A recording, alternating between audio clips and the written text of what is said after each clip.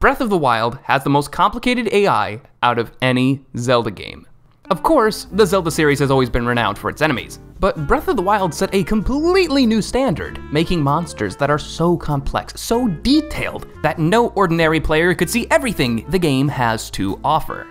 But that's not gonna stop us, now is it? From interesting horse mechanics to unique dietary behavior, today we're answering the important question: if a boko eats a banana, does it heal them?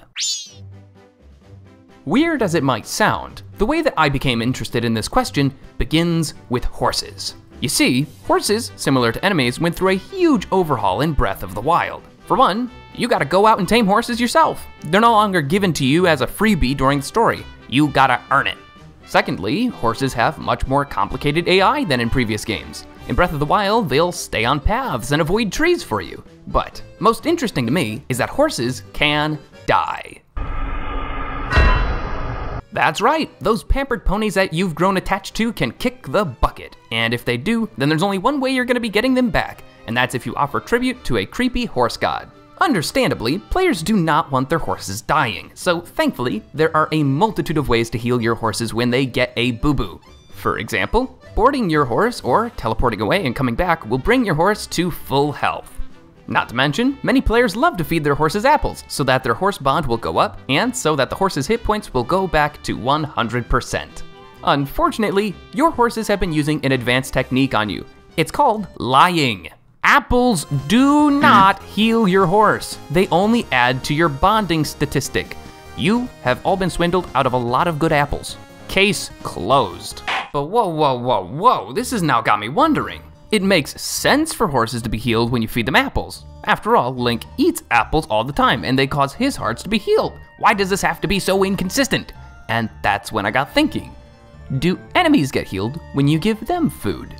In Breath of the Wild, it's possible to drop food on the ground around enemies. And if the enemy sees it, then they'll run over, pick it up, and eat it. But there's not a single Zelda wiki page that has documented if this heals enemies. Normally, in Breath of the Wild, enemies heal when you get out of their render distance, when they're revived in a blood moon, or when you play in master mode because then they'll auto-revive health. But none of these answer our question. Does food heal enemies? There's only one way we could do this. We gotta figure it out ourselves. Let's get to it. For this experiment, we're gonna be traveling to a small and secluded bokoblin encampment. Now, the fact that it's bokoblins we're testing this on is important.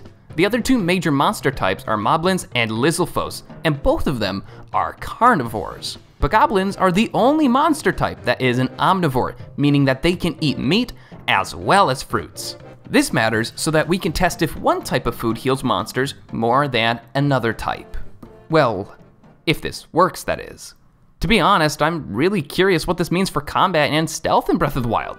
If food is supposed to be used as a distraction item, something to divert attention, is it possible that we've been healing enemies at the same time? Or is it possible Nintendo forgot about this mechanic, just like the horses? It makes you wonder, you know? Oh, enough chat. All right, we've made it to the encampment. We're gonna be switching into the bokoblin mask and the champion's tunic for this. The bokoblin mask will allow us to be around enemies without them being hostile. And the champion's tunic is going to be what allows us to see the exact amount of health that the enemies have. And then I'm wearing pants, because I like pants. I think it makes sense that we start things off with a bang, if you know what I mean. Thin the herd out a little bit. We only need one boko for this test after all. There we go! One last boko. Come on, little buddy, don't be shy. Here's a little banana for ya. Time for the moment of truth.